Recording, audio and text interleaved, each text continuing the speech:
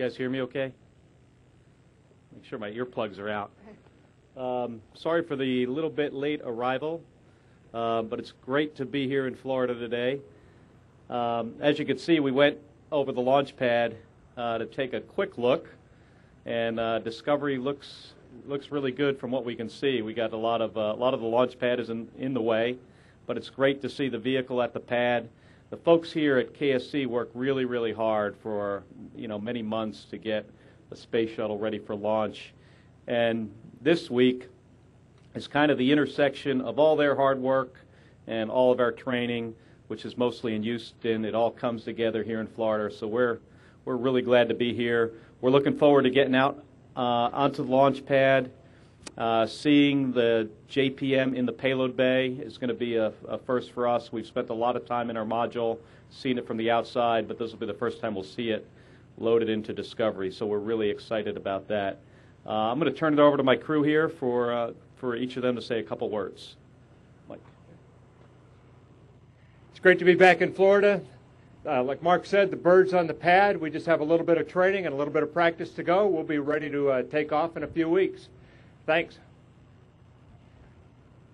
What a great feeling to be at this point in our preparation for launch. We're all very excited to be here. This is actually an extremely exciting time for our International Space Station, and I'm really, really proud to be a part of it. Thank you for coming today, and it's really great to be here. We took a look at the Discovery, and it was beautiful, and looking forward to seeing the Kibo module in the payload bay. Thank you. Okay, one short funny story, and I know we're not supposed to use the word rookie in this group, but I think this is a sign of being a rookie. Flying over here, we had briefed that we were going to fly around the pad real quick before we landed, and as we're flying over here, I'm looking at two pads, and I don't know which one the orbiter's on. So I flew right between them until I saw it and then went around it. So it's great to be here. I have to admit I did the same thing, but we found it. But we're going to have a great mission. It's really, really great to be here, and we just need to have this same weather when we launch on the 31st of May. So we're looking forward to that. Thank you. Also, very excited to be here. Very excited to be part of this crew, and also we're honored to be part of the whole team that is going to allow us to fly this flight, bring the Japanese module to the space station.